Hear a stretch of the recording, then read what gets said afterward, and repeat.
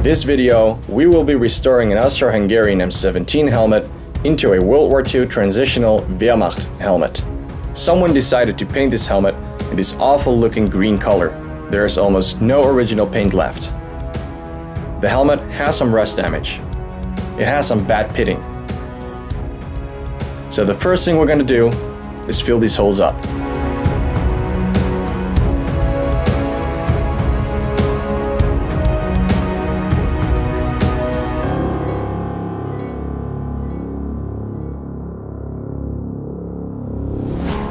Alright, so the biggest holes are now filled up, as you can see, all around the helmet. Also on the inside.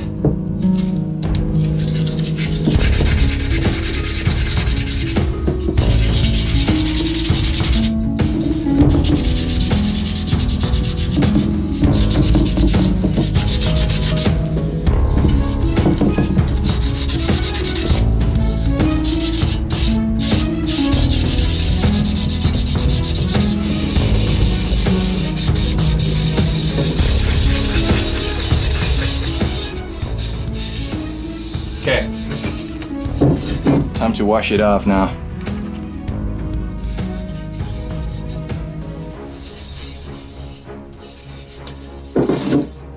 Alright, so as you can see at this moment, I've been hand painting the helmet. This is not going to be the final color, of course. This is just the idea of the World War I paint still being underneath the World War II paint, because of course it's going to be a World War II reissued helmet, so I thought it would be cool if it actually had multiple layers of paint underneath the World War II paint. So we have the idea that the original paint is still under there. So the color of this doesn't really matter. I'm just going to give it some more brush strokes, and then I will be waiting for the paint to arrive from France, the World War II German Feldgrau paint, and then we will go further with that. But for now, I'm gonna paint this helmet a little bit more with the hand. Alright, so if we look at the helmet like this, it actually looks really good. And of course, right now you're asking, why would you have this paint underneath it while you're not seeing it? Well, it's more like when you're using the helmet, it's getting a lot of scratches and stuff. And if you get scratches, you will see the different layers of paint. And I think that's the cool thing about it. And of course, at some spots you will also see the brush strokes underneath it. So yeah, I think that's just a really cool thing. Alright, so we just finished painting this helmet, and as you can see, it looks really nice right now. Really looks like a World War I helmet. I mean, it is a World War I helmet, but the colors are perfect. But again, we're not going to keep these colors, we're going to paint it again. Alright, so as you can see, it's been painted once again, or actually a couple times. Now there is a green layer over the other layers. Now we're going to wait for the Feldgrau to arrive. That's going to be the exact color as the German World War II helmets, with texture. Can't wait, but yeah, just ordered it yesterday, so it's going to take a while probably. It can take a week, it can take a couple of weeks, depends. But yeah, there's not really more we can do right now at this moment. This is what it is, and now we just have to be patient and wait for the paint to arrive. Also, I ordered a liner and split pins yesterday, and I actually already got those today. So that was really, really fast. But again, I can't do anything right now. First, we have to spray it again before we can move on. But so far, I'm really happy with the result. Alright, a perfect day. The sun is shining, and the paint and decal arrived today. So, let's get right into it. Okay, we're gonna start with the inside of the helmet. And of course, I'm wearing a mask because I do not want Feldgrau with texture on the inside of my lungs. Historically correct lungs. Here we go. This always smells like, whoops. Oh, that's irritating with the texture. Now I have to wait. See? Yeah, that's the thing I hate about this. Probably need a needle for that. So the texture is blocking this right here. So I guess we have to wait for a couple minutes. Okay, I think we are ready to spray again. Nope. Looks like we have to get a needle. Okay, just got a needle. This is so annoying. Looks like it's working though. That works? Yep. It does. Okay, let's continue our work. What the? Oh, this is so annoying. I just want to spray. Come on. This is the only thing I hate with textured paint. I think we are ready to do it again. No, we're not. Come on. This is really, really annoying. Let me turn that around a little bit. Hopefully we can finally spray again. Because I'm not just standing here for fun. This is starting to get really irritating. Paint is already dry. There we go. Finally.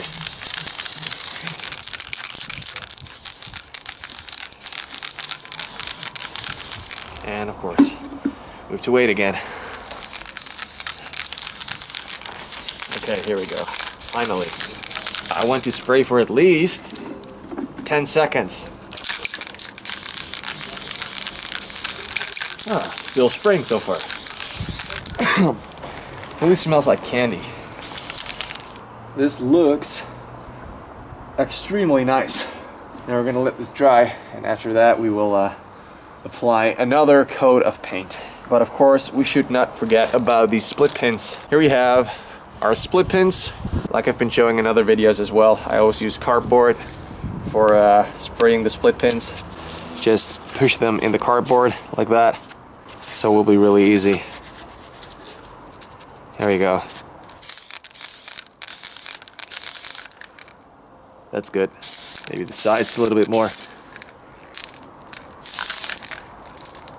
Yep, that looks pretty nice. So the helmet is drying right now, but it looks really nice already. And you see what I mean? You can still see that from the brush right there. And that is really cool. You see that a lot with original helmets. Okay, so of course the paint is not dry yet, but I can touch it right now. So what I can do now is spray the inside again. This paint dries really fast, which is really nice, of course. I'm gonna put down this so it's not gonna damage.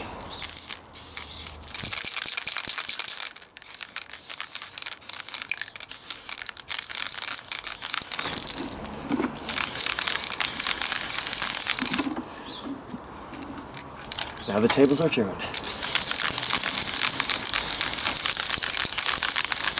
That looks pretty good to me. I'm also going to do the split pins one more time. Now we're going to let it dry, and then the next step will be installing the liner. Alright, so the helmet is dry right now, so we can install the liner. It's a early M31 liner with the square buckles, as you can see. So this one is made from aluminum. It's nicely marked with Deutsches Reichspatent and 1938. So it's going to be head size 59 for a 66 helmet shell. That looks really nice. Look at that. That's going to be perfect. We want this liner to be nice and tight. I'm going to start with a split pin on the back. Here we have these split pins. Take them out and they look really nice, as you can see. You can see the texture on them. So I'm going to push this through. Alright, so it's really nice and tight. There's no movement at all. I couldn't film it because it's pretty hard to do it right here. This liner is pretty tight, so I just did it right there, sitting on the bed, because it's pretty hard to do it like this for the camera, and I don't want to screw it up. So I'm going to do these two right now, and I will show you when it's done.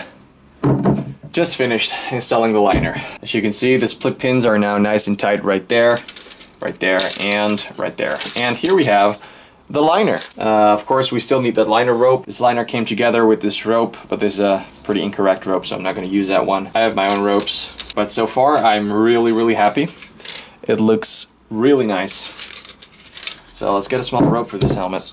Let's get the bubble wrap again, and we just go from the bottom to the top, just like that, and then continue this way.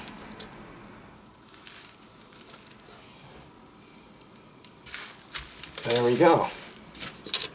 That looks really nice. Let's put it on my head. Still no decal, of course, but nice. Fits perfect. And of course we also still need a chin strap. But yeah, that's gonna be later. Old house. Alright, today is the day we are going to apply the decal. And of course, that's going to be on this side of the helmet. Here we have the decal, the correct type for a reissued helmet, high quality. And of course, we have two brushes. We have the glue, pure turpentine. This, for in case something goes wrong, you never know. Some cloth and water. So the first thing we are going to do is we're gonna put the decal in the water for at least 30 seconds. That is some really high quality right there. When we put this in the water, there is no turning back. So there we go, at least 30 seconds. It's been 30 seconds. So what we're gonna do right now is we are going to put the decal on a piece of cloth. Gonna place it right there. At the same time, we will get this glue. Here we got a brush. And I'm gonna apply this glue right here. Here we go. And also very important, get the lid of a can so you know when the glue will be ready. There we go. So now all we have to do is wait until this glue gets sticky. And be sure to put the decal on the right side of the helmet. Even though in World War II it went wrong as well. But we're not planning to do that. Nope, still not sticky. Let's check it again. Yes, it's getting sticky. We wait for a couple more minutes. Okay, I have the feeling it's gonna be ready now. Oh yes, yes, you see that? If this happens, it's definitely gonna be ready. Okay, so it's time for some action. The first thing we're gonna do is see if the decal is ready. And it is, because you can move it around. So what we're gonna do now is we're gonna make this wet. You want this to be really wet. Don't be afraid to put a lot of water on it. This will help you to adjust the decal when it goes wrong. So what we're gonna do now is we are going to apply it. And this is always the scariest part. But don't be scared, because if you're getting scared, it's going wrong 100%. So don't be scared, just hold your finger on it like that. I like to make my thumb wet before I do it. Hold it right there. This looks perfect. And then pull like that. Be really careful. And see, this is why I have the needle. So we can do this. If it goes wrong, we can adjust it a little bit. There we go. Just push it up.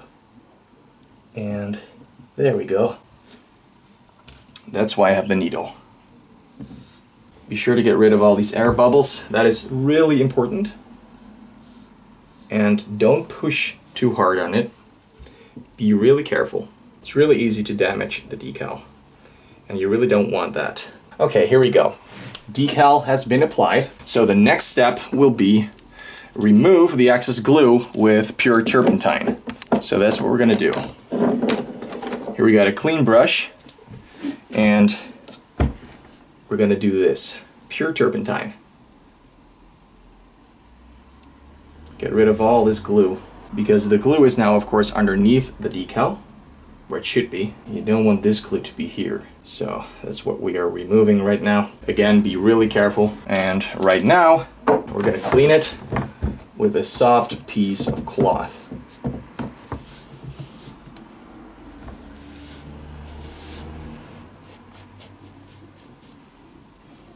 Don't push on the decal. Okay, this is looking very, very nice right now. I am really happy. Phew, everything went according to plan. So now do not touch it anymore. I mean, you can touch it like this, but be really careful, don't touch it. It will actually take weeks before the decal is completely hardened out, so don't do anything with the decal. Just keep it like it is right now. Put it on a shelf or whatever. Don't use it for reenacting straight away. Just keep it like this. Wow. Of course, we still need the chin strap, but the restoration is successful so far. Take a look at that. That looks absolutely perfect. That's a high quality decal right there. Okay, so I still had a chin strap upstairs, so let's do that right now as well. Let's start with the small one first. There we go. And now the other one. And there we go. We have our chin strap. And there were so many different types of liners used in these helmets. Just the standard M31 liner, the early one made from aluminum, the later ones made from iron or from zinc, and a lot of them actually kept the World War I liner in there. So you can find these helmets with World War I liners and World War II decals. And of course the helmet looks brand new right now, but I'm not gonna age the helmet because I want a helmet like this to age naturally. I want to actually use it for reenacting, so the scratches will come by itself. But for now, I'm really happy with the result of this restoration.